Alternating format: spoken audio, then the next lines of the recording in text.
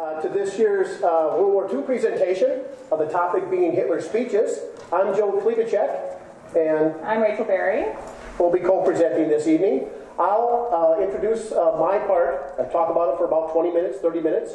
Rachel will do the second part, and then the last part of the evening, we'll open it up to question and answer. The packet that you have follows along roughly our presentation tonight. Note the very last page, which can be torn off, is like a feedback page. And it's optional if you want to give us some feedback. Just give it to one of us at the end, or the students that are hanging out on the sides here. They're waving their hand. Yeah, these folks here, over there, and over here. These are the World War II students. They provided the legwork for much of this evening.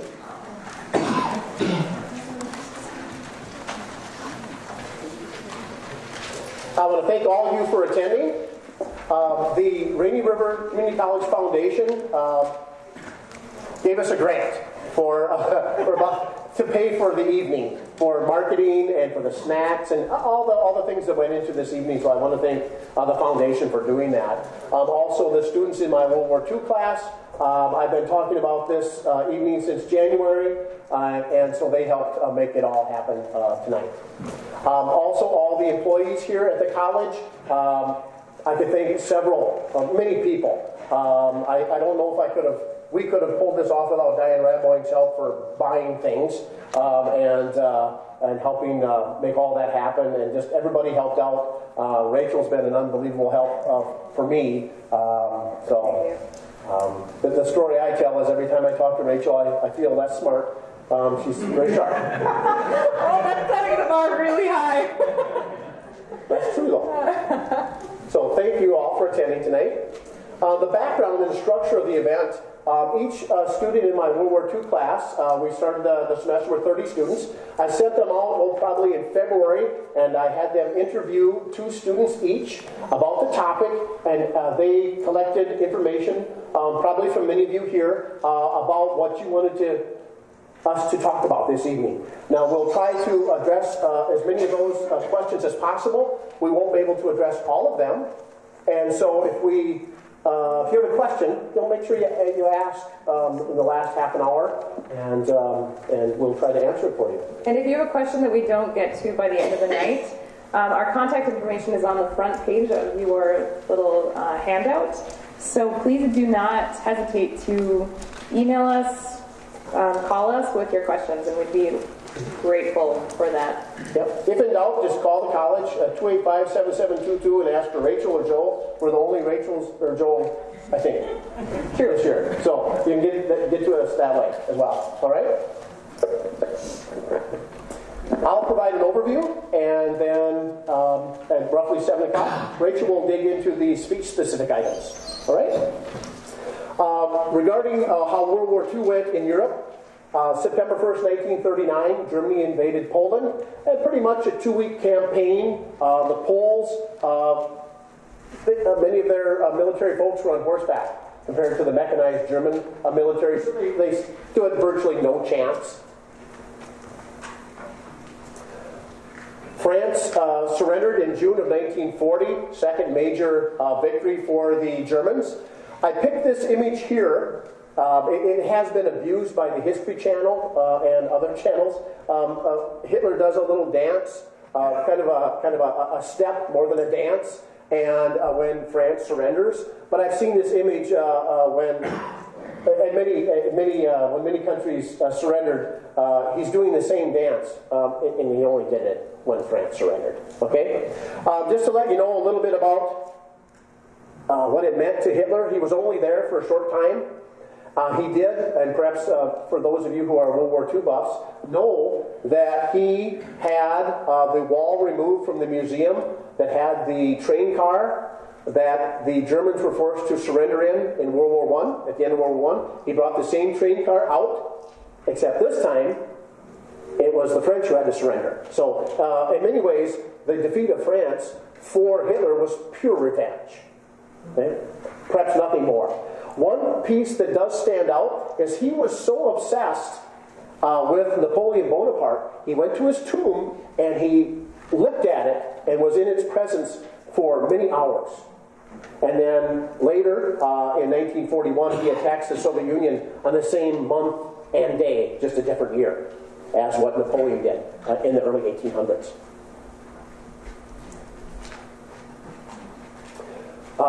September 1940 to May of 1941, we have the Blitz. Britain is attacked primarily by, well, all by air, by the German Air Force. Hitler's speaking equal was this guy, Winston Churchill, the appointed Prime Minister of Great Britain.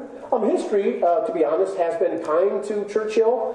He was far from perfect, but during the Blitz, he was the main. He played such a key role in helping the Brits keep their morale high. And he spoke to the British people by way of radio, not exclusively, but primarily, and he did a very good job at it. In June of 1941, Germany invades the Soviet Union, or Communist Russia. This map isn't 100% accurate, but sometimes you have to use what you can find. In 1941, Leningrad and Moscow are the main targets of the German military. Stalingrad takes place the following year.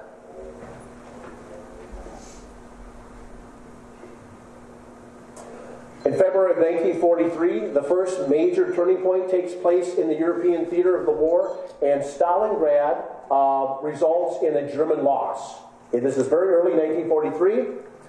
The German 6th Army, roughly 300,000 Germans, are captured or killed in that specific battle. Perhaps you've seen the movie Enemy at the Gates with Jude Law. That's what that movie is about. Take a look at what Hitler had to say to his top officials in November of 1942. As you're reading, I'll just methodically read through here with you. I do not always do things just as others want. Just as others want them done. I consider what the others probably believe, and then do the opposite on principle. Okay, that tells you something about Adolf Hitler and how he approached manipulating people. Another key turning point is the D-Day operation, Operation Overlord, which takes place in June of 1944. Here we have, I picked this picture because it tells a lot. The spiky obstacles that you see, those were Czechoslovakian hedgehogs, angle iron bolted together. The purpose was to, at high tide, catch the Allied landing craft and kind of suspend them when, by luck, really, when they invaded, the tide was down. So all those obstacles, numbering roughly 1 million, and there were various kinds, Belgian gates, Rommel's asparagus, which was trees cut off and then sharpened at the top. And so they had the northern coast of France lined with roughly 1 million of these obstacles. And in the first 24 hours, approximately 100,000 Allied troops go ashore, including, as perhaps you already know, the paratroopers who parachuted behind German lines at night.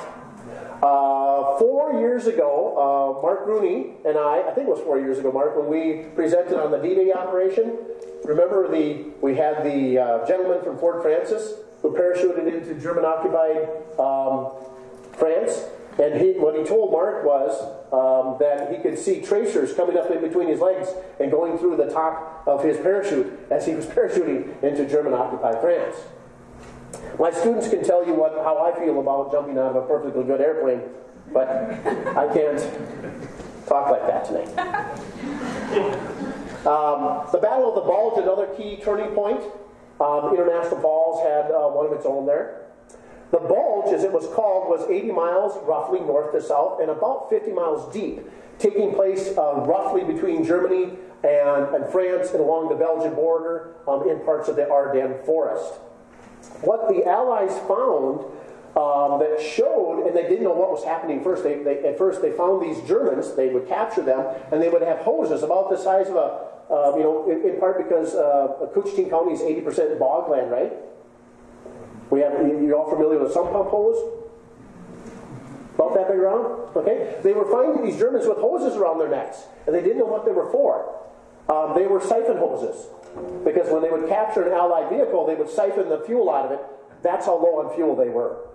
So a very last-ditch attempt, and more Americans were casualties at this battle than any other part of the European theater. Not the most decorated, that's the Italian campaign, but in terms of casualties, it's the Battle of the Bulge.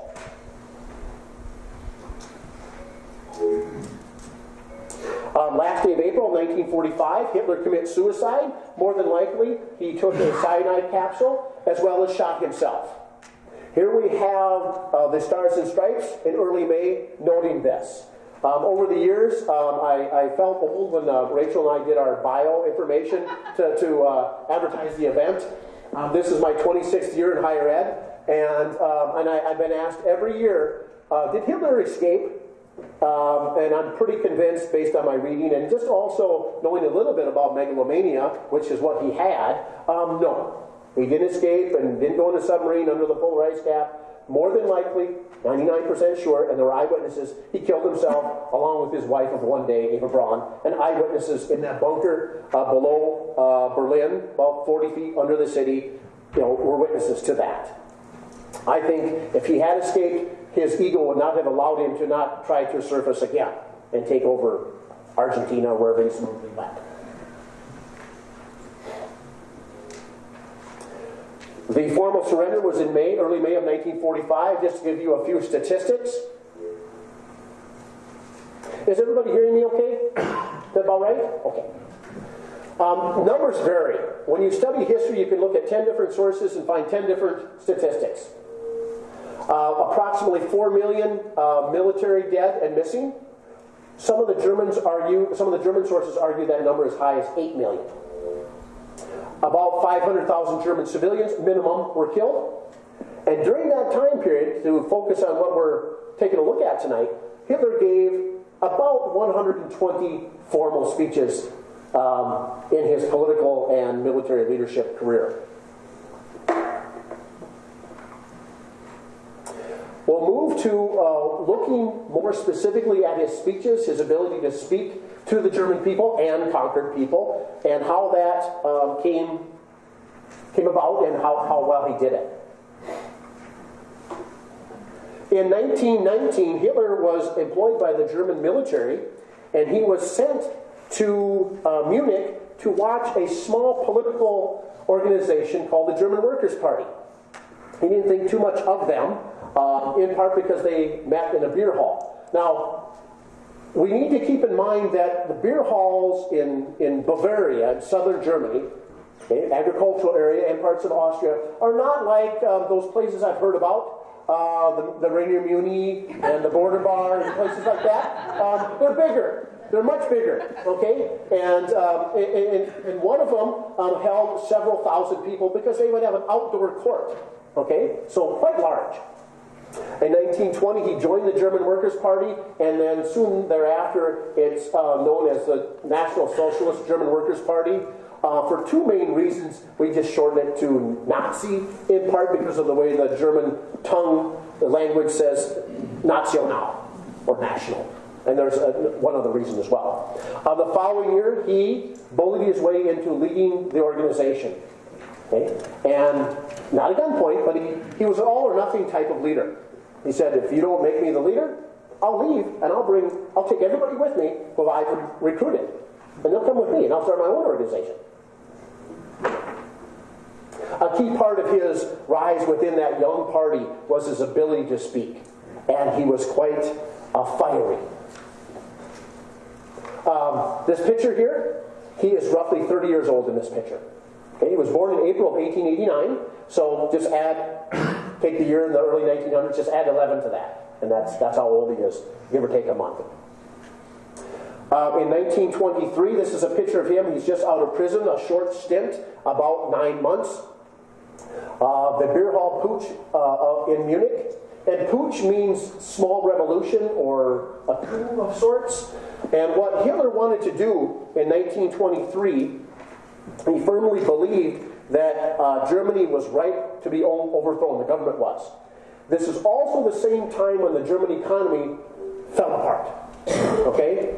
Literally, maybe you've heard this story from your history classes. The German people were carrying or wheelbarrowing around paper dollars to pay for one loaf of bread. The American dollar is the standard, and it took about 4 billion German dollars, the mark, to equal 1 American dollar in 1923. So as the economy fell apart, his popularity went the other direction, would go up. And so that's something that we can use as a lesson of history. The putsch didn't work very well. Okay, about 19 or 20 people were killed, and remember that Bavaria, the southern part of Germany, was very provincial. It's kind of like in Minnesota, big counties like Coochin County, St. Louis County. That's the way Germany was divided. The country was only about 50 years old at that time. And so they were very district by district or provincial. And the Bavarians were separate from other areas of Germany like Hesse, etc. For those of you who went to school at Rainey, how many graduates do we have in here? Handful? Anybody have George Stoiber for English? Any of you? If you ask George what his nationality was, he would not say German. He was born in Germany, but he would say Bavarian. That's where he was from. Okay? You ever want to talk about George's trip back to Germany after World War II to find a German bride? Just swing by my office and I'll tell you. So the putsch doesn't go well. Hitler, here's a little window into what Hitler was like. Before he did this, he told his men, if this doesn't work, let's kill ourselves. So he has suicidal tendencies. And when the Bavarian provincial police and then the German military fire on these revolutionaries, he's the first to leave the scene. He skedaddles out of there and leaves his men behind. Kind of like Napoleon. 1925, he published his book, Mein Kampf, which means My Struggle, which he dictated to his personal secretary while in prison for 9 months. And Mein Kampf is pretty telling.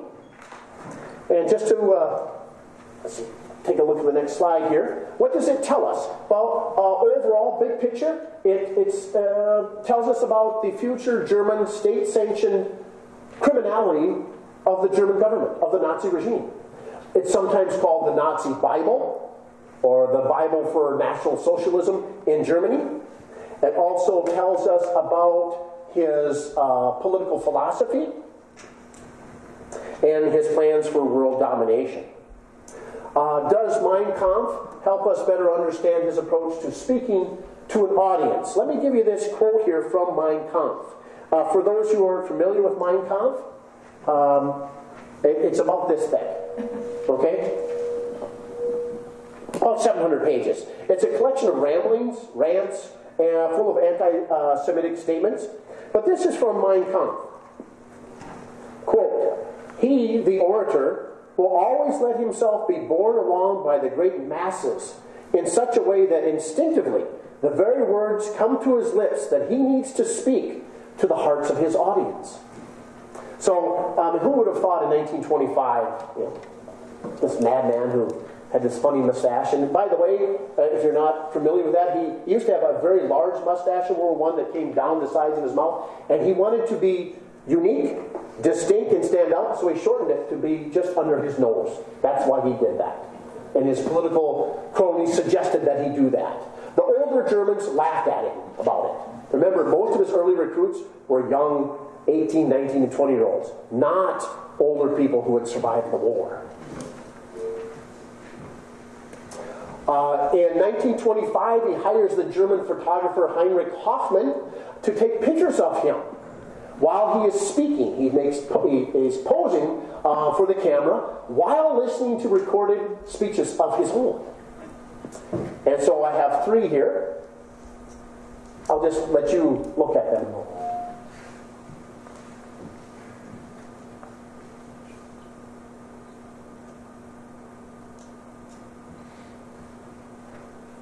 He would go back to his apartment and study them. And then he would strike these poses while making speeches for effect. He became very popular once the German economy crashed after 1925. More and more popular between 25 and 33, to the extent then that he was appointed, not elected, he was appointed the chancellor. And in Germany at that time, that was kind of like a combination of, in the United States, vice president, secretary of state, very powerful position. Okay? Or prime minister in Britain, a little bit like that, even though you have a king above you in Britain.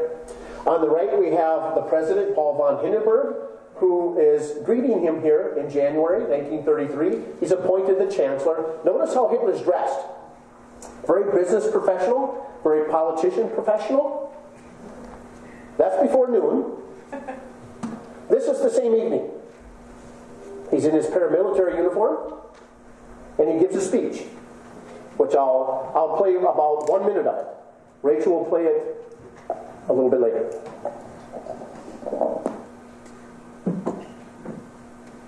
This is loud. This is loud, but it's only 1 minute long.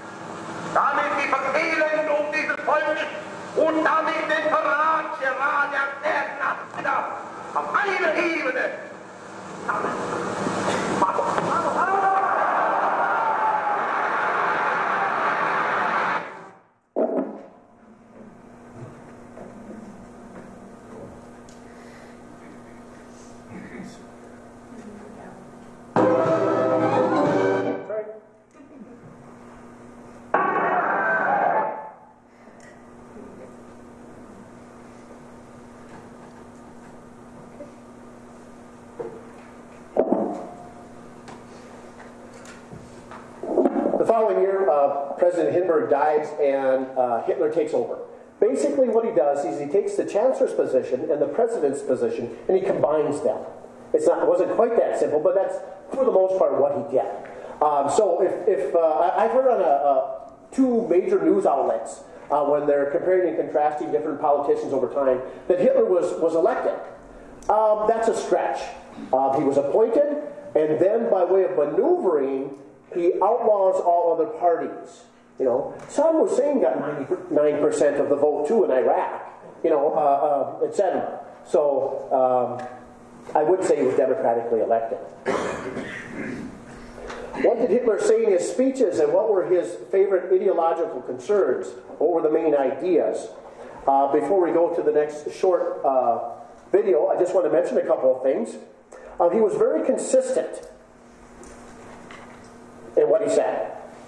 For example, these four items were commonly in his speeches. Very anti-Semitic rants, anti-Semitism, more specifically anti-Judaism or anti-Jewish sentiment. Lebensraum, my World War II students would tell you, means living room or living space. He argued that the German people needed more space in which to colonize. Ultimately, that meant, let's invade Russia. The German disintegration, especially culturally and economically. And the last item, Bolshevism or communism. Hitler and the Nazis were able to convince probably the majority of Germans that at the root of Bolshevism was Judaism. The Jews were responsible for communism. And one of the people he targeted was Leon Trotsky, one of the founders of the communist movement, with Vladimir Lenin, and Trotsky was born into a Jewish family. I'm pretty sure he was not a practicing Jew. Okay, he didn't practice Judaism. But they argued that Judaism led into the communist movement in Russia. I'll bring you to the next short. Let's see. Let me back up here. The next speech is about a minute and a half long. It is in the beer hall where the Munich Putsch started.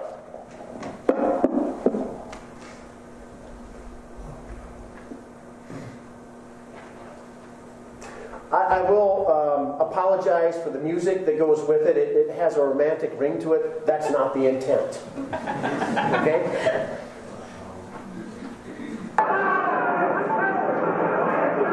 14 Jahre sind seit dem Tage vergangen, an dem wir damals als kleine und unbekannte Bewegung zum ersten Male in diesem Saale vor die Öffentlichkeit und damit vor das deutsche Volk getreten sind. Ich weiß, dass damals viele die Aussichtslosigkeit dieser Bewegung beurteilten nach dem Maß ihrer damaligen Größe und dem Maß der Größe der Aufgaben, die gestellt waren. Sie alle hatten eines nicht erkannt, dass eine solche Bewegung natürlich Zeit braucht und Zeit haben muss, dass der neue Staat nicht eines Tages von den Volken sich niedersetzt, sondern dass aus dem Volke selbst herauswachsen muss. Denn wenn die Treue und Glaube und Zuversicht und Fanatismus und Hingabe bekommen will, dann muss ich dorthin gehen, wo diese Tugenden noch befindet sind.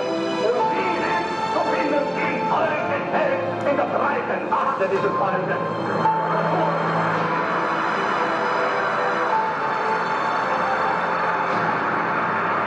Da wollen wir in dieser Stunde wieder unseren alten Nachdruck ausstoßen. Unsere nationalsozialistische Partei, unser deutsches Volk, unser deutsches Reich, ihnen dient alle! Dient alle! You get the idea.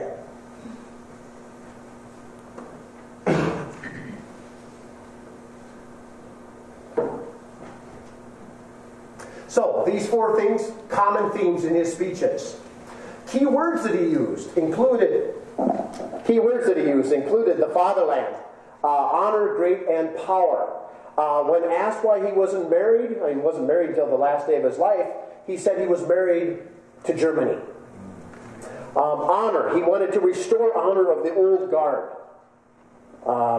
The Second Reich, the World War II government, the World War I government of Germany, and great. He frequently used the word great and greatness and returned to that for the German people. Let me just give you a couple of quotes here from some of the speeches. A negative theme. We have nothing. We forgive nothing. We demand revenge. There's only defiance and hate. Hate and again hate. A positive theme. This grandiose visions of the future. Germany could be great again if it were united with a strong government led by a party that would have a free hand in both domestic and foreign policy. Last part for me is Hitler arguably was a quintessential cult of personality guy. Cult of personality means when a leader is campaigning and their rhetoric is about becoming the future leader of a country, it's really all about them, the individual. It's not about the country. It's not about the Constitution. It's about them personally. Aggrandizement, bolstering themselves. And the techniques that Hitler used quite effectively included mass media and propaganda by way of his propaganda minister, Dr. Joseph Goebbels. The big lie, a very common part of what Hitler said to mass audiences. Let me give you a quote from his book, Mein Kampf, about the big lie. And this is in English translation. In the big lie, there is always a certain force of credibility because the broad masses of a nation are always more easily corrupted in the deeper levels of their emotional nature than consciously, so they more readily fall victims to the big lie than the small one. Paraphrasing, he said, if you're going to tell a lie, make it a big one and tell it often. Okay? And then the spectacle, something that mesmerizes people. And the best example of that surely is the Nuremberg rallies. Okay? They started in 1923 and they go through 1938. Once the war starts in 39, they quit having them, or not as many of them. If you take a look here, the Nuremberg rallies took place over 5 and 6 days. Now you had some repeat attenders, but on any given day at a massive rally like these, there was about 100,000 people there. Okay? So the purpose, as I'm sure Rachel will found on here, was to be enticing while at the same time being deceptive and distracting and above all superficial. Rachel? You want me to just grab your mic? Yeah. All right. So that's a really great way to pause this as we segue into the next. The element of superficialness is a very fascinating concept when you think of a leader that was so powerful and so influential.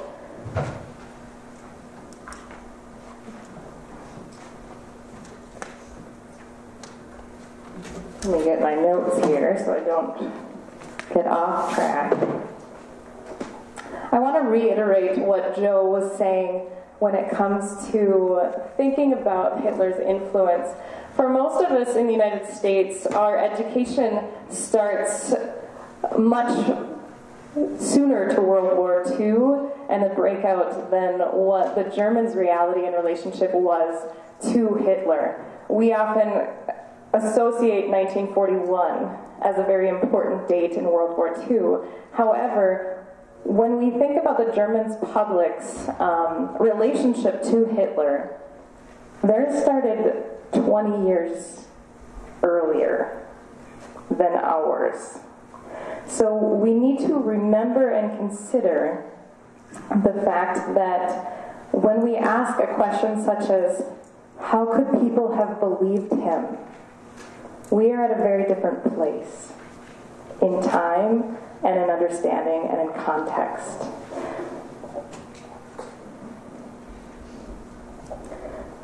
So here's an interesting picture from Life magazine of Hitler going through the crowds. And what is the common thing that we notice when Hitler is with people or with the audience? What do you notice right away? The Hitler salute. Yes. This was, there's an incredibly interesting book that I didn't bring my books with me today, which I'm a little sad about. But it's a book called The Hitler Salute, and it breaks down that greeting and how important and influential it was in the society of the time, and the fact that we don't often put much meaning or importance on greeting other than it's an everyday thing. Well, the Hitler Salute put Hitler front and center in every single relationship across the German population. It was enforced. At first it was just enforced in government meetings and government documents, and later on it was enforced for everyone to do. And Heil means hail, but also Heil means well-being, health. Interesting. Even potentially salvation are some of the translations of Heil. So one of the questions that came up often within the survey interviews was this question right here. How could people have believed him? Is it crackling at all? Microphone-wise? Or it's pretty good? Okay. This question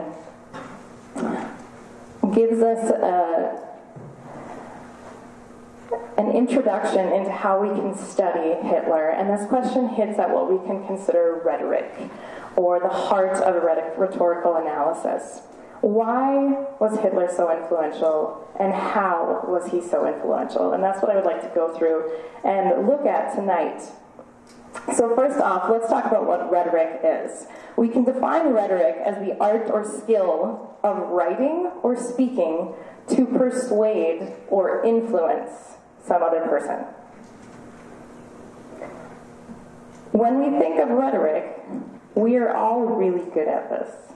It only takes being a child to know how to influence and persuade your parents, your siblings if you have them, into doing or believing in the same way that you do. Okay? So we all are really great at this at small scale, but Hitler was incredible at this at large scale. At the heart of rhetoric is persuasion and getting things done. According to Keith and Lundberg, who in 2018 published The Essential Guide to Rhetoric, which is a small little book that's packed with incredible things. But they say persuasion is the key to coordinated action and the glue that holds people to a common purpose and collective action. So today, we're going to explore how Hitler's rhetoric did just that. Okay? Persuaded, coordinated, and collaborated into collective action. Now, rhetoric has a strong place across time and history. The origins of rhetoric, as far as our mythology goes, is in the ancient city-state of Athens, when Athens was, I feel like I'm getting kicked back, so I'll stand right here. Athens was developing a new form of government, democracy. Demos means the voice of the people. But to do this, they realized they need structure in place for figuring out how to talk to everyone, for figuring out how to share public voice, but also persuade people to make this government work. And that's why Aristotle and Plato, philosophers, came up with structure for how we can understand technique in getting people to essentially hear us and believe us. And this is what is called argument and the rhetorical triangle. So I'm going to teach you a little bit about this rhetorical triangle. You have it in your folders too, but I want to give you this framework so that you can use this framework as I go along to analyze Hitler and his rhetoric. So here we go. The first part of this rhetorical triangle is the speaker. We often consider the speaker ethos, if you've ever heard about this, credibility, belief. The speaker is the person with the knowledge. The speaker also has what we call a purpose. Without a purpose, no one is influential. Okay? We don't know what to do then. Our purpose gives us guidance into the next step of how to persuade and influence people. To Hitler, this purpose was manifold. As Joe kind of reiterated, he had so many different agendas for getting Germany into glory, or to kill off massive amounts of people that were communists, that were Jews, that were gypsies, but truly to be in control. With the speaker and the purpose, we have our audience. Okay? The audience are the people you want to influence, the people you want to do something for, with, to paint that picture. The audience is what we often refer to as pathos, if you've heard that before. It's to get them emotionally invested and to move them. Because emotion is to move as well, to emote. And it's to establish a relationship. Because if you have no relationship with your audience, if you can't connect in words that they use, you have no influence.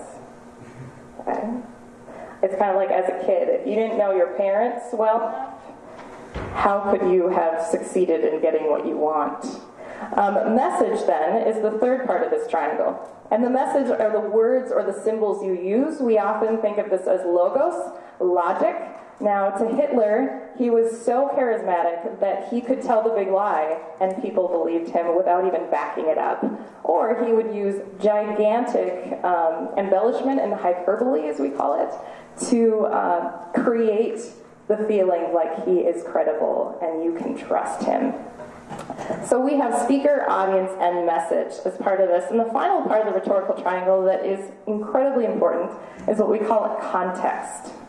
So every speech, everything is written, falls within a context. Tonight, our context is, I feel like this is cutting out constantly. Tonight, our context is here in this theater, learning about a context that is removed from us. Now, we might have various connections to it in a number and numerous ways. But for our look at the context here is, what is the environment that is affecting this? What are the experiences of our audience that affects our persuasive ability? So with this rhetorical triangle, we can better see why Hitler was effective, but we also can critically analyze rhetoric that is coming towards us as audience members, or we can use this to focus and influence others with our messages. So I'm going to break this down through Hitler's kind of history with speaker, audience, and message, so we can explore this together. So for Hitler as a speaker, let's look at this framework. Hitler is known as speaking was his talent.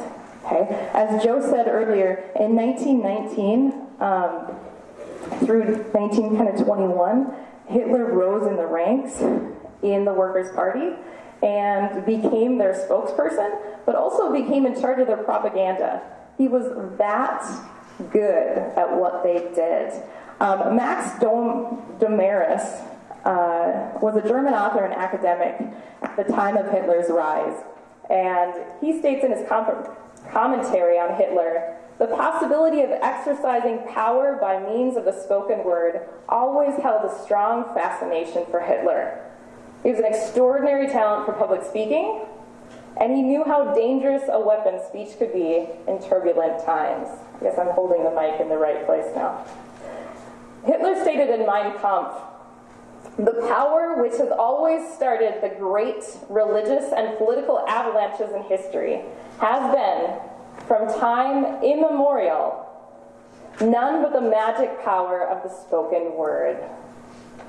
All the great movements are national movements, volcanic eruptions of human passion and inner emotion, aroused by the cruel goddess of need, by the torch of the spoken word hurled into the masses. Pretty powerful words of how important speech was at the time.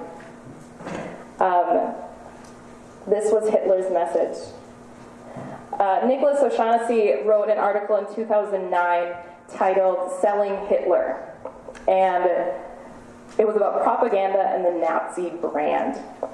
And O'Shaughnessy explains Hitler's delivery as a speaker in this way. Hitler's speeches were a process of seduction. None but the magic power of the spoken word. The performance would rise slowly like a crescendo. The role of the visionary blended with heavy sarcasm. Inquiries about Versailles, which was the treaty of 1919, where Germany pretty much lost all their power. It was all packaged together with the delivery of a dramatic performance full of physical actions, torrents of language, symphony of gestures, repetition, and theatrical effects. Lighting, how he arrived to his speeches, the flags that were everywhere, you saw that picture of Nuremberg, were impressive and theatrical and enormous. The way he stood on stage, way above everyone else, hugely powerful in presentation. Hitler was known as the professional image maker. Okay? He knew what he wanted to sell and he did it. Manipulation is probably a good word that comes to mind when you think of how he was able to influence his audience. As a method during his speeches, he would drone on for sometimes an hour and a half, 2 hours. Thankfully, we're not doing this tonight. 4 hours, as Joe was saying. And he would spend the first part talking about this long mythical history of Germany and put everyone in the audience in this lethargy. He kind of just got sick of it. And in the second part of his speech, he would bombard them with incredible loud speaking, increased tempos, giant gestures, higher pitch in his voice, dramatic phrases, nationalist slogans that would electrify his audience. Electrify is one of the words that has come up in various works to talk about how the crowd responded. There was a study in 1955 by Kotz and Latterfield, and they were the pioneers of mass communication. And in their book, Personal Influence, the part played by people in the flow of mass communication, they state that some of the most influential communication we can do is that played by those who have experienced it and share it elsewhere. We look at those Nuremberg rallies from 1923, all the way, what was the year? 38. There's 38. Let's do the math. 100,000 people going to wherever they came from. They have a network of friends. How persuasive can you get? He knew the theatrics, the persuasion, that was incredibly important. So that's a little bit about his speaking element, but let's look at audience now. Again, we see the Hitler salute. If you want to understand how a symbol or a speech or a message is persuasive, you cannot simply focus on the speaker, or the message for that matter. You need to understand your audience. And that's what we call the context of audience. So let's look a little bit about, we heard a little bit in Joe's presentation, but I want to dive deeply into the early 20s. After the Treaty of Versailles was signed after World War I, so that you get an understanding of where the German population went and what their reality was at the time. So the Treaty of Versailles was signed in 1919. Germany was actually not in the talks. They weren't allowed in. So they were not sure what to expect. They were treated almost like prisoners when they got to the signing. And they found that Germany, in this signing, had no negotiation. They had no power for it. They lost a lot of territory. They lost the ability for shipping. Their disarmament of their ships and their military was cut to 100,000 people. So that left huge amounts of unemployment of soldiers. They had to pay war debts because the Treaty of Versailles said that Germany was the sole responsible party in World War I. These debts originally were said to have had Germany paid them in such a way, they would not have paid them off until 1988. Think about that. This is 1919. I was born in 1988. So let's think of it in that respect. Overy and Wheatcraft, in 1989, published a book called The Road to War. And in this book, they say that the Treaty of Versailles essentially stripped Germany of its power, shattered them, and made them the pariah, or the outcast of Europe. And in this time, there was a powerful sense of injustice scarred by a whole generation of Germans. The desire to reverse the Versailles Treaty and to restore German national power, to return the steady trajectory of German power lost in 1919, sank deep roots into the German society. Discontent was felt in all places. Now, it wasn't just the discontent of losing their power, losing their identity, but also they, as Joe pointed out, went into economic despair. Reparations, war money, lack of plant and raw materials from lands that were taken away from them, lack of export markets, mass inflation, all of this kind of was like a stewing of all of these things that we don't like, okay, and we hold dear to us. We can imagine the emotion that was felt and the charged atmosphere, the chaos, and Hitler's message sank in. The Nazi Party pledged to make things better, to make things different. They spoke the language of the people. The Nazi Party was well known for knowing that Germany was not one population. So you changed your message based on who you were talking to. One of the ways that they did this was through propaganda. Here is a 1930s, early 1930s election poster.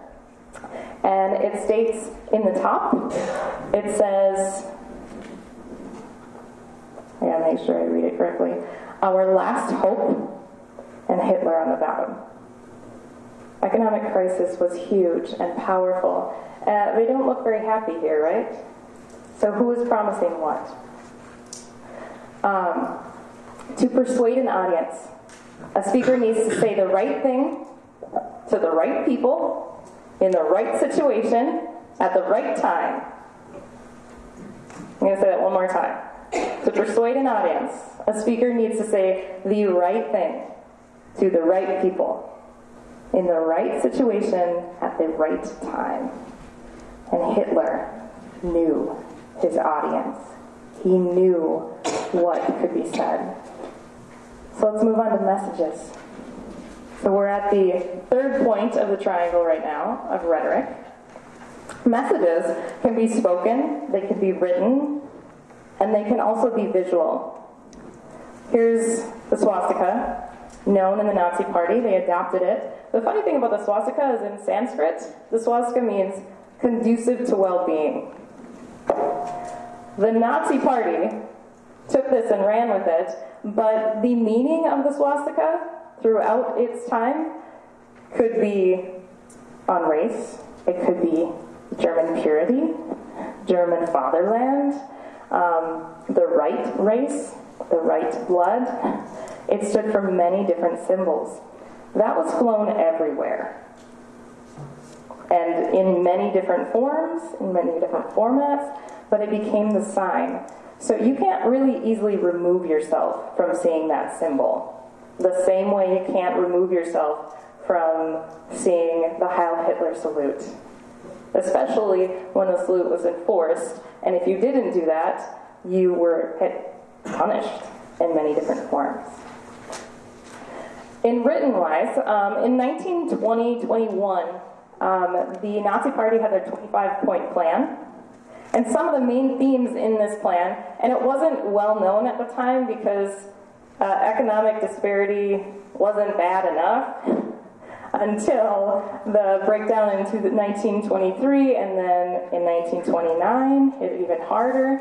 And then the Nazi Party really started picking up because when chaos reigns, Hitler did very well. But some of the things that the 25-point plan had, which makes a lot of sense, was uniting all of Germany. Equal rights to German citizens. More land and territory. German blood is creed and country. Okay? Outsiders are aliens. Every citizen has the possibility of living decently and earning a livelihood. It's the duty of every German to work. Because if we work, we're not sitting around, and we're contributing to the welfare of all. A stable and healthy middle class. Punishment, sometimes to the death, of those who work to injure the common welfare of Germany. access to higher education, which the state can organize and create curriculum for, which happened, and even to create a strong central government. These are important to consider. Visually, propaganda was very important at the time, so the first task of propaganda was to win over people for the organization, for the Nazi organization. This first task of the organization is to gain people to continue propaganda. And the second task of propaganda was to infiltrate a new doctrine into society.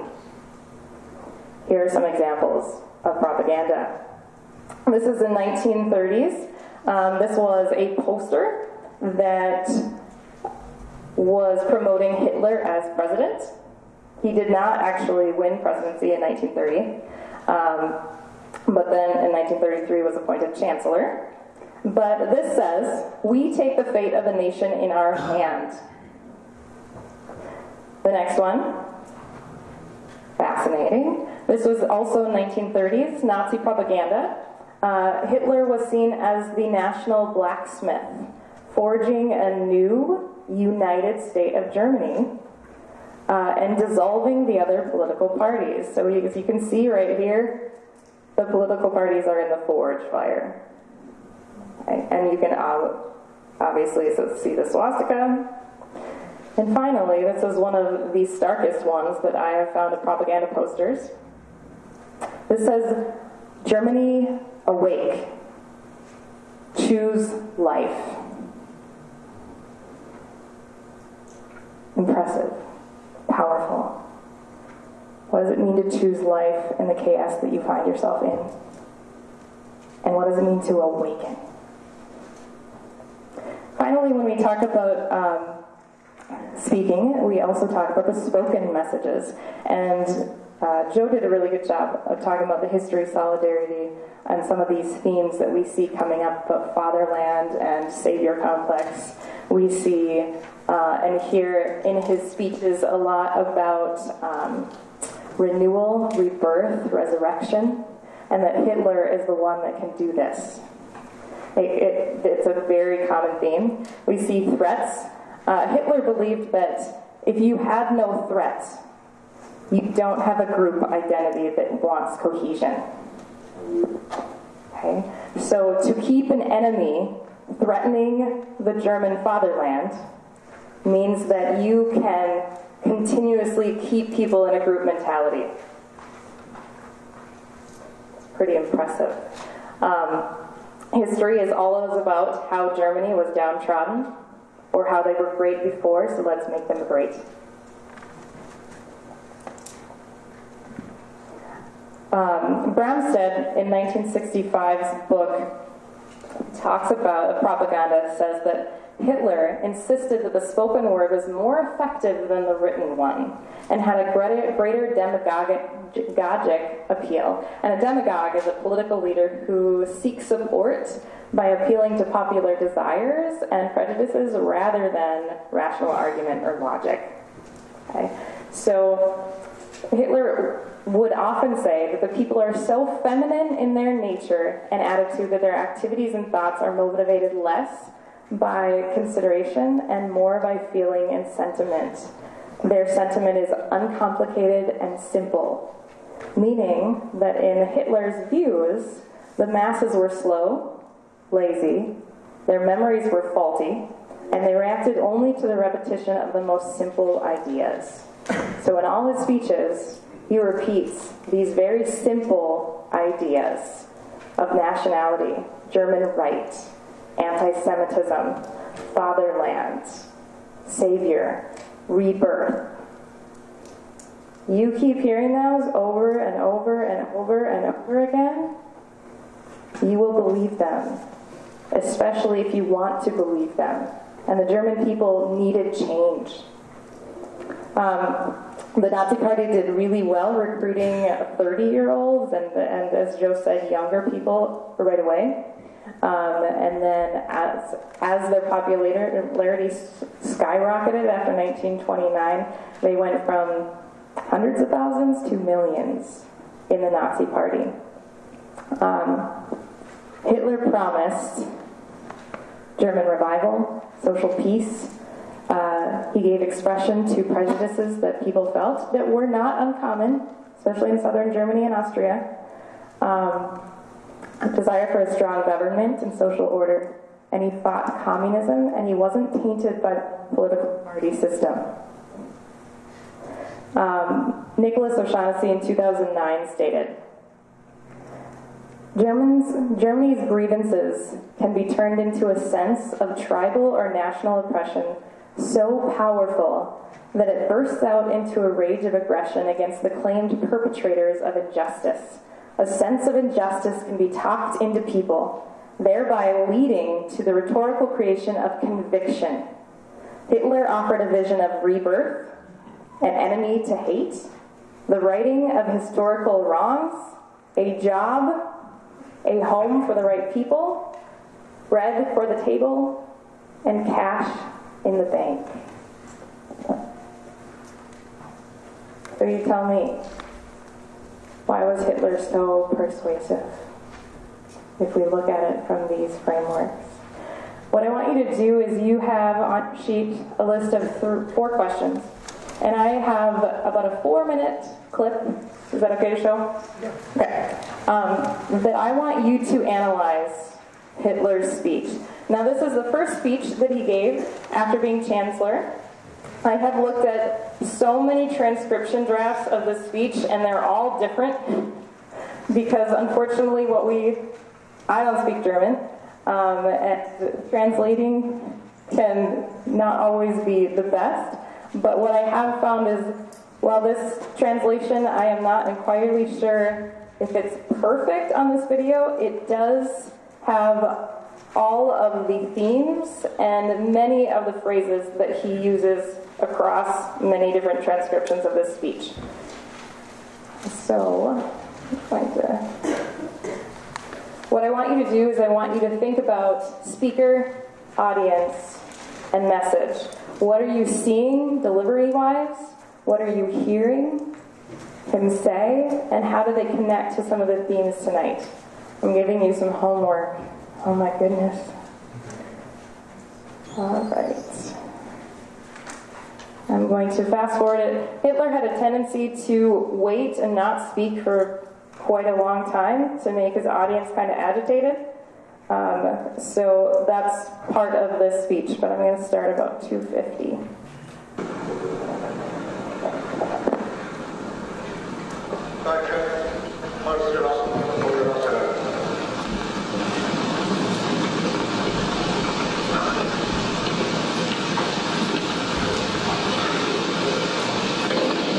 Am 30. Januar dieses Jahres wurde die neue Regierung der nationalen Konzentration gebildet. Ich und damit die nationalsozialistische Bewegung traten in sie ein.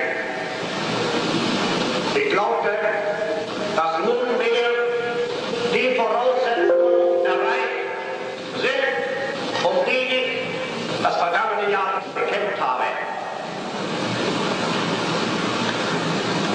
Als im Jahre 1918 der Krieg zu Ende ging, da waren ich, wie viele Millionen andere Deutsche, schuldlos an Kriegsursachen, schuldlos am Kriegsbeginn, schuldlos an der Führung dieses Kampfes, aber ebenso schuldlos auch an der übrigen politischen Gestaltung des deutschen Lebens.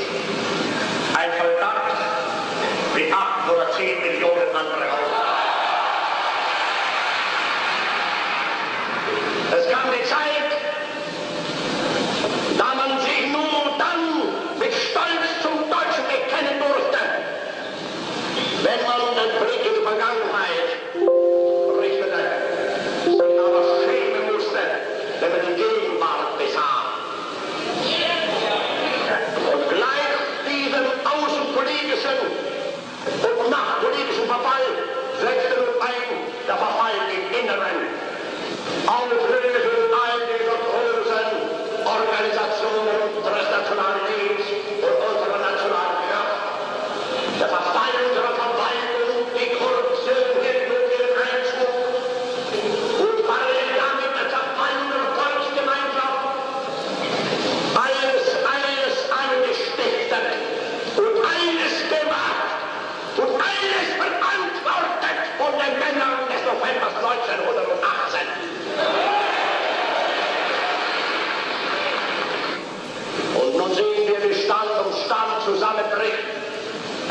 Zustand, allmählich verzweifelt, Hunderttausende von Existenzen ausgelöscht werden, Jahr für Jahr, Zehntausende von Konkurse, Hunderttausende von Zwangsversteigerungen stattfinden. Und die Arbeitslosenarmee beginnt nun zu wachsen. 1, 2, 3 Millionen, 4 Millionen, 5 Millionen, 6 Millionen, 7 Millionen. Heute mögen es 7 bis 8 Millionen tatsächlich sein. Wie lange noch? Deshalb, weil ich überzeugt bin, dass man nun, wenn man nicht zu spät kommen will, mit der Rettung einsetzen muss, habe ich mich bereit erklärt,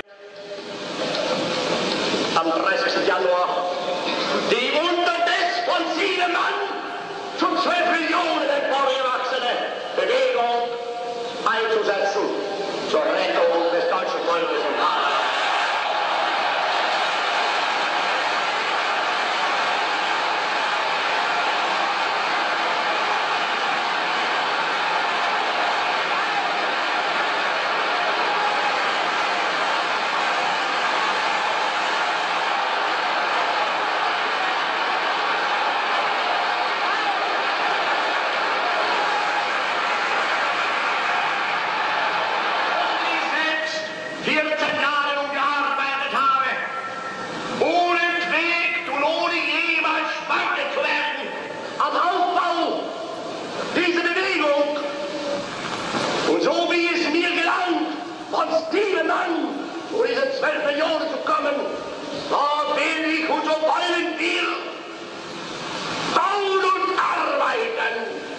An der Wiederaufrichtung unseres deutschen Volkes. Deutsches Volk, gib uns 4 Jahre und ich schwöre dir, so wie wir und so wie ich in dieses Amt eintrat, so will ich dann gehen. Ich tat es nicht um Gehalt und nicht um Lohn, ich tat es um deine Selbstwillen.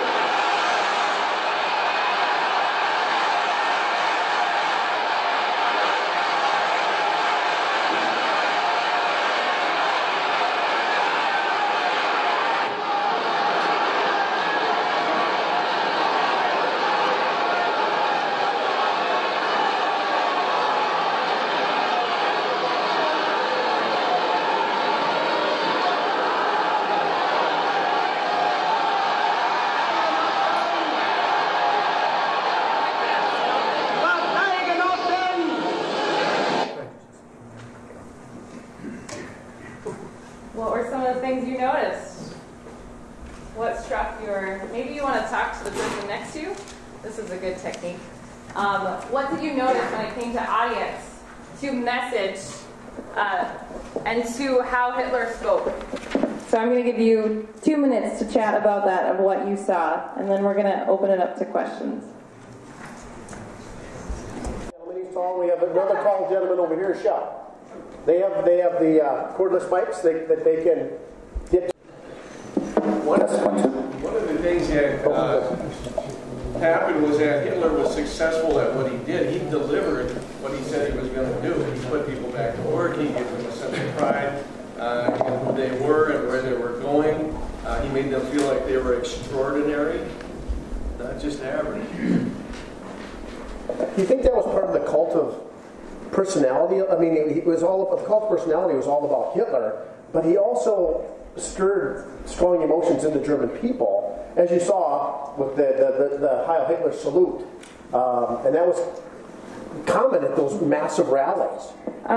From various, I'd have to look at which books they are, but there is a lot of discussion about Hitler was a master at making people feel important and making people feel a shared sense of cohesion and working towards a bright and utopian future. But at the same time, Hitler would write in his documents that people were feeble-minded and that the German public were only as important as where he could get, which is an interesting thought, and it could fall within cult of personality, is if you raise yourself up to be so high, what is your relationship to those who keep you there or help you stay there?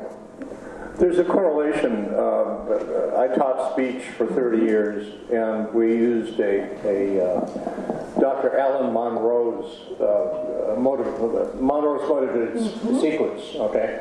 Well, it turns out that there was a new science in Europe, in the universities, and Dr. Alan Monroe and Joseph Goebbels were in the same class of studying how to motivate people. So Adolf Hitler was very successful at using the techniques that were developed, I believe, in Switzerland at the university, and I think it was in Switzerland.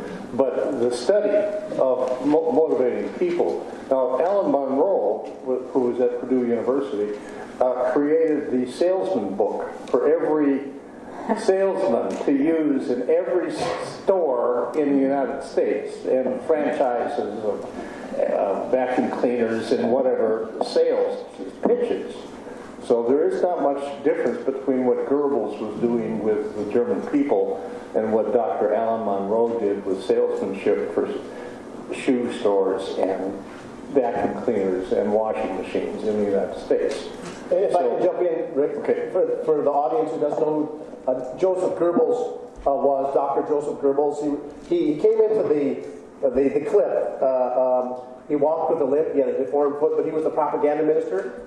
His PhD was in political science, but he was the spin doctor. Yep. Hands up. I thought I saw a hand up over. Oh wait, yeah. Here comes the mic. I just want to point out that the Versailles Treaty, if you notice on there, the United States wasn't even mentioned. It was a peace treaty between Germany, France, and Britain. And when Wilson's points that he was promoting right after the war were just overlooked. He wanted to help the German nation to respond to their economic problems, and they were very, very serious. There was a lot of starvation. Food was, some of it was there, but they couldn't buy it because their money was worth so little. My grandfather was a banker back in the early parts of the last century. And he had cousins over in Berlin, and he sent them money. It was just, and when Hitler came along, he was so exciting. He got those people all riled up, and it didn't take very much, because they were suffering. And the money was, concentrated in the Jewish people. That was one big mistake that Hitler made, was his annihilation, their attempted annihilation of the Jews. They had money. I'll jump in. They kept it. They didn't get out of circulation. Well, the Jews did have money. It was a really very, very difficult situation. But Hitler, if you notice, he shouted a lot. Yeah. And he was very excited. If you notice that the old microphones they have there, the old crystal microphones, they were very ineffective. But he had quite a sharp voice, and the people could hear him. And it didn't matter what he said; they would shout him Heil, anyway. And some of the people couldn't even understand him because he spoke High German. And some of the people, like from up in the North Sea area, they spoke Flemish, Low German. They couldn't even understand. My grandmother was Flemish, and my grandfather spoke High German. They didn't converse at home. But, it didn't matter what he said. It was his action and his forcefulness that really turned everybody to his way of thinking. And of course, the young people really responded. And not to stray from the focus of speeches, but something I mentioned to Rachel probably yesterday when I was at the peak of my anxiety over today. But today was much better. The German business community benefited from the high inflation, the rampant runaway inflation. They benefited because they paid off their debts. The German people themselves suffered. I don't know proportionally how much wealth the Jewish community had, but we need to be careful with that, and I'm not saying that you weren't being careful with that. But one of the things that he capitalized on was describing Jews as the shyster lawyer, the jeweler, the doctor, and we tend to associate those professions with extreme wealth, or at least sizable amount more than the teachers pay. I threw that out there. See if you're awake yet. But he exploited that extensively. But a quick example: a New York Times reporter went to one of the Nuremberg rallies. He was not a Nazi. He wasn't a fan and all that. But I watched an interview, and this was in the mid-30s, and he said he had to put his hands in his pockets so he wouldn't do the Heil Hitler salute. That's how powerful these rallies were, with 100 to 150,000 people every single day, with the constant messaging that Hitler and the Nazis put out. And he wasn't a fan of the Nazi Party, but it was very we often refer to this phenomena in communication as emotional contagion. And emotional contagion is you feel like you need to react in the same way or the same emotional vibe that those who are around you are acting. So this goes in place of if your economy and your population, or those who you are around, feel incredibly depressed, that will depress emotionally many in that group. And the same is, in rallies such as these, you cannot help but react to the incredible excitement that anybody went to a concert, high energy, you feel like you too need to embrace it in some way. Well, that is what happens, and it's completely a natural phenomena. It's the same way if you're fighting with your partner or your family member, and one of you is really angry and the other's blood pressure rises. Emotional contagion. I'm Bohemian, so I don't have that blood pressure issue. Really? Yeah, wait, there's one gentleman there. Hitler's niece, Gellie, shot herself about 1931, 32, and she was pregnant. And Hitler blamed that on a Jewish man, even though I don't think there's any ever proof for it, but it just added to this scenario of making Jews responsible for all these things that might have happened. I mean, and Germany wasn't exclusive in this, because around Odessa in that area, about 1890, Jews were driven off their property. They lost everything. They came to America or Great Britain, wherever they could go. But you don't see this in the speeches, but yet people in Germany must have been extremely prejudiced and racist against the Jews and the gays and even the gypsies, because that's where most of the people in the death camps ended up, were from those groups of people. And so there was an underlying rallying point among these people, and that was hugely anti-Semitism.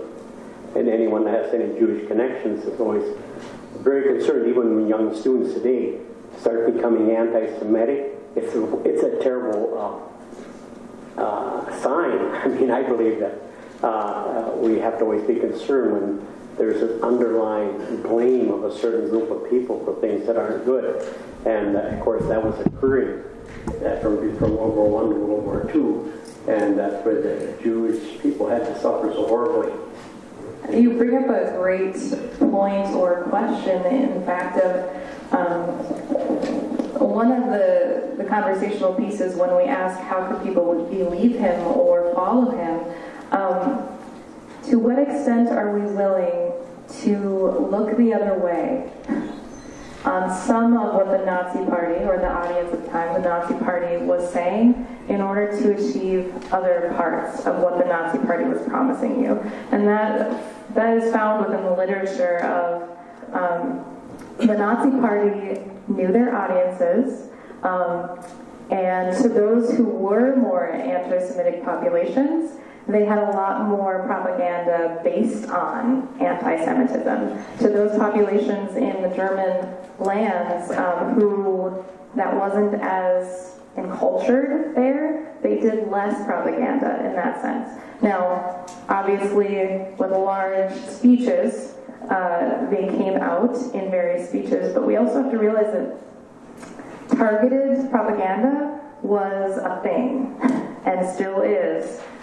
So who heard which messages the most really changed across the state, across the country, and it is begging the question of, in a desperate, chaotic society that longs for some hope, what are you willing to turn your eyes away from for hopefully a chance of better?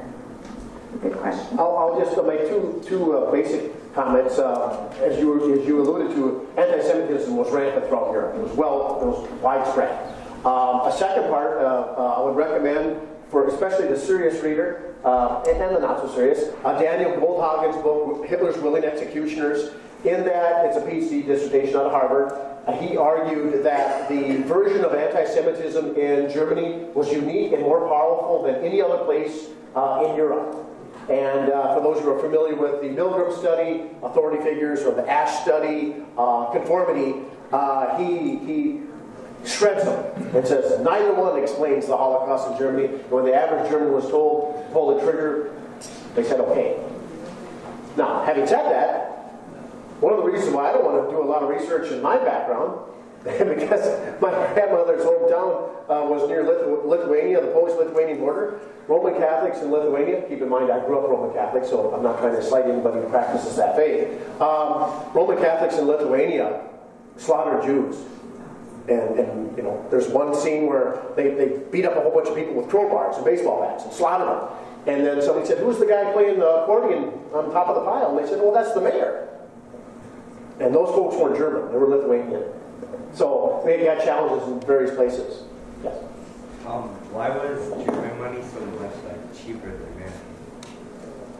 You're gonna answer that. So usually this is why I have a co-presenter, is when I don't know the answer, then I refer to that person. I don't know the answer for sure, but to the best of my knowledge, a currency, basic faith in the economy, loosely put, is much more important than we think. I mean, it's almost as simple as that at times. Keep in mind, I'm not an economist, okay? But I can tell you with the runaway inflation, where it went from tens of thousands of German marks or dollars to over the $1 billion mark, it just destroyed their economy. Okay? So maybe if you want to put down your contact information, I can try to find out for you and get back to you. On the Treaty of Versailles reparations issue, there's all sorts of sides to that. You know, if you want to think revenge, did the Germans do any? I'm not trying to stir the pot here necessarily, but to get you to think. Did the Germans? Not that you're not doing that already, but the Germans made the Russians pay when they got into World War I. They socked it to them economically. Some studies suggest they could have paid it all back. I think the whole point is they didn't want to because it damaged them. So it cut right through them. And then being told you have to take the whole blame for the war. I mean, my wife, who was here somewhere, there, will tell you that I think she's still here. She's a lawyer. Okay, but I love money, and I'm very tight with my money. So if you want to hurt me, just take my money. And so, but put down your contact information, and we'll see what we can find for you. Okay?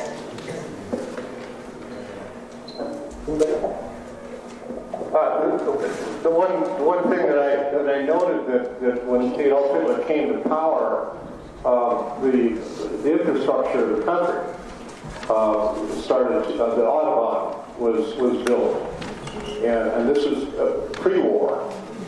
But people were getting paid a reasonable salary by the German government. Where did all that money come from? They were printing it. I mean, large sums. when the enormous Nazi-backed state projects started to kick in, their deficit skyrocketed. And the thing that changed that, at least for a while, was when the war started, and perhaps some of you know this, I'm not sure it was formal, but it was well agreed upon that the way to pay for things was to loot, plunder, which included the Jewish communities that had wealth. And that was a target. The banks. The banks. The German government took the money from the banks. No, private citizens. Oh, private. Yeah, the looting and plundering of the Greater German, the Greater Reich when they conquered America. Yeah, sorry. Over here, can you pass down this?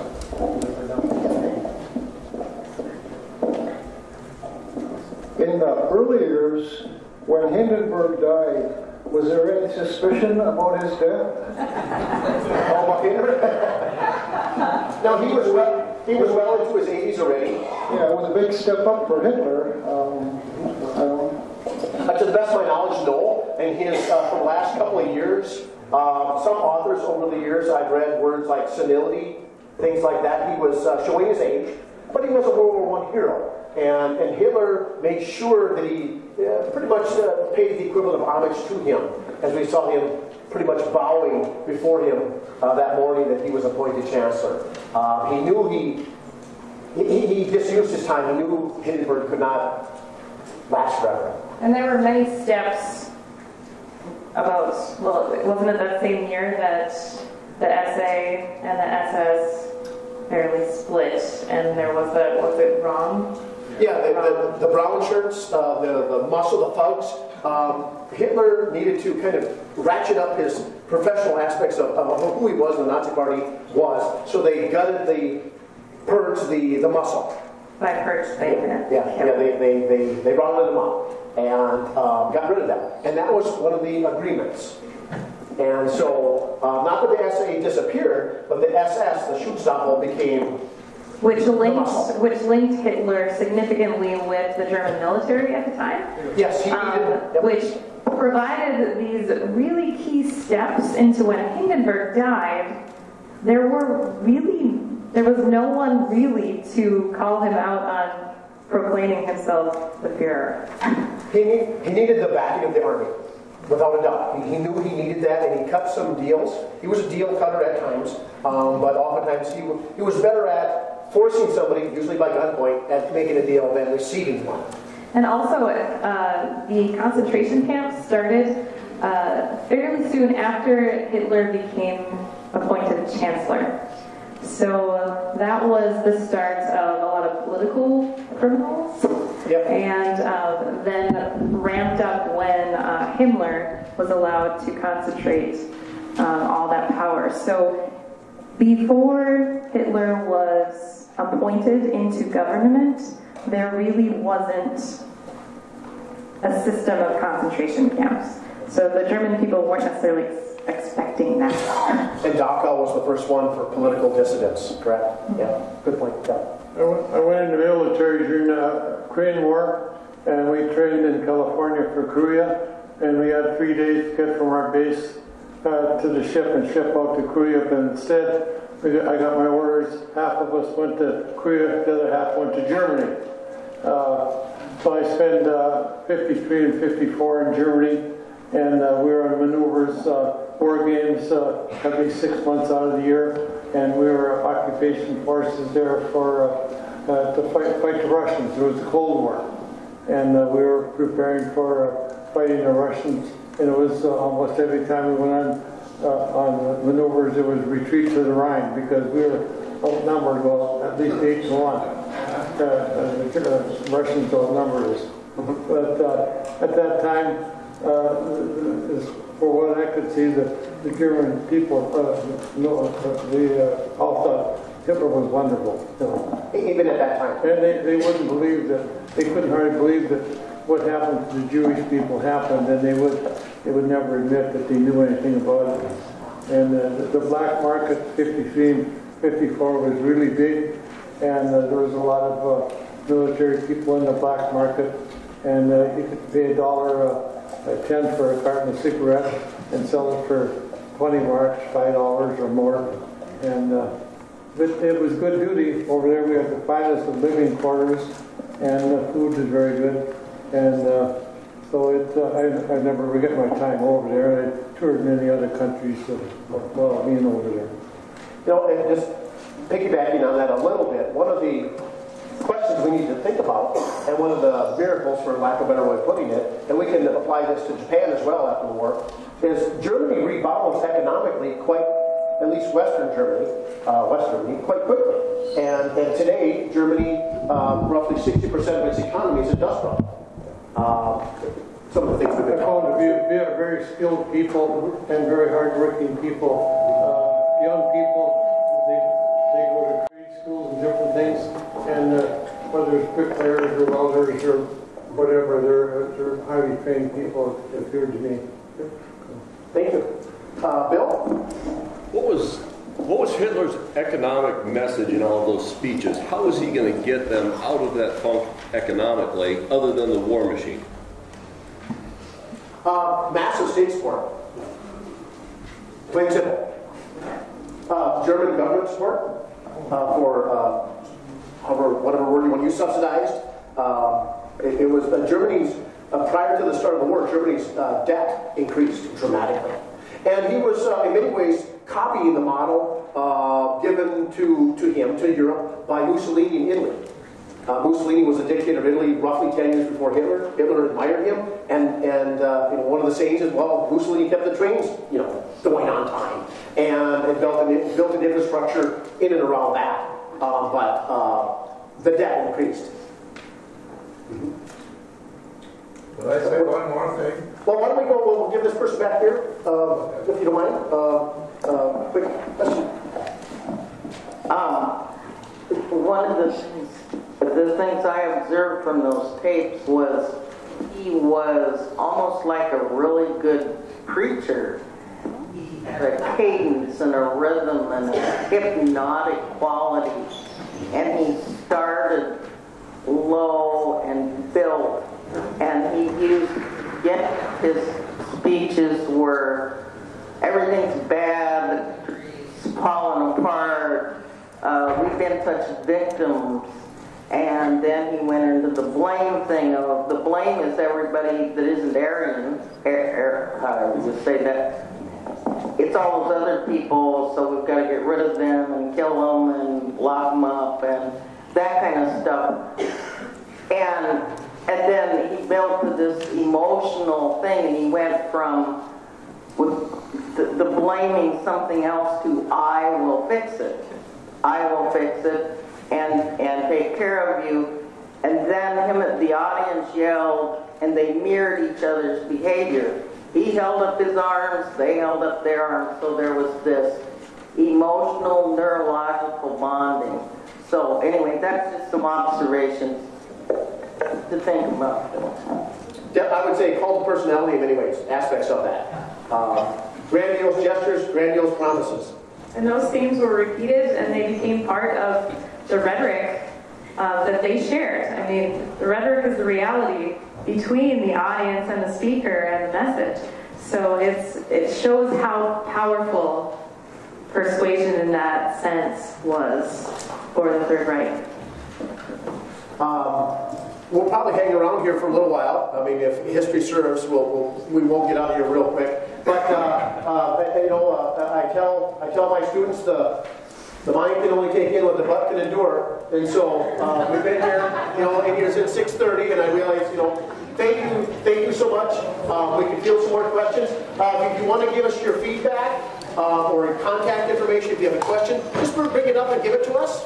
We thank you for your participation, your attendance tonight.